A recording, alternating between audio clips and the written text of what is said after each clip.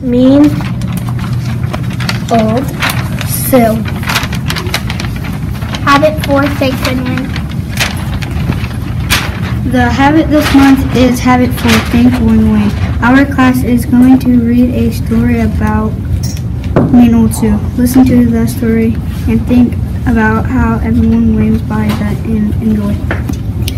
You all know the story of Mean Old Grinch, whose heart finally grew inch by inch. But have you heard of his cousin Mean Old Sue, whose heart was smaller than the Grinch's times two?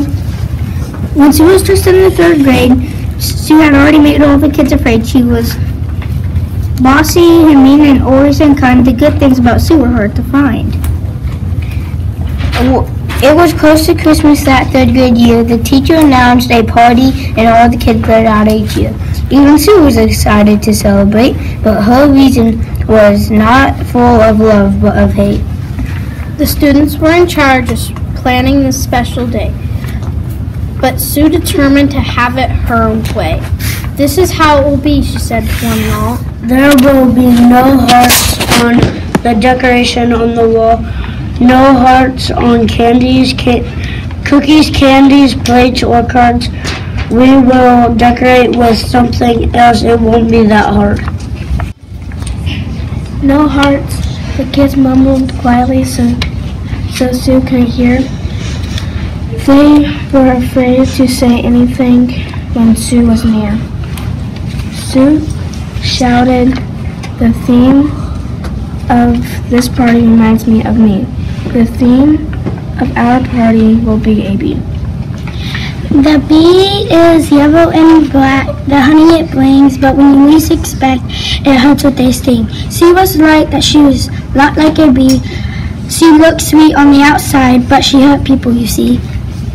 No one was brave enough to question Sue's choice, but then from the corner there came a small voice.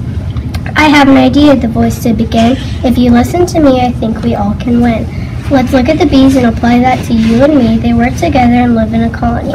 They don't complain about having to do their part. The way you work together is like a work of art. They don't brag or compete or look at where others have been.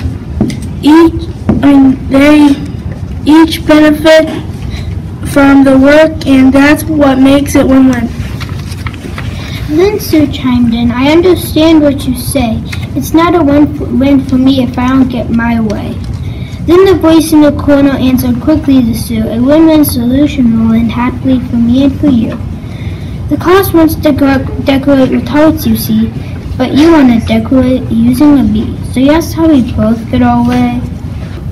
We decorate with hearts and bees on Christmas Day. Let's make a bee holding a heart that's love. Be happy will be the message this Christmas Day. The kids all agreed and gave out each year, and Sue's heart grew 2 sizes that year. Please remember the lesson you learned, friend. No one is a loser when we think win-win. That end.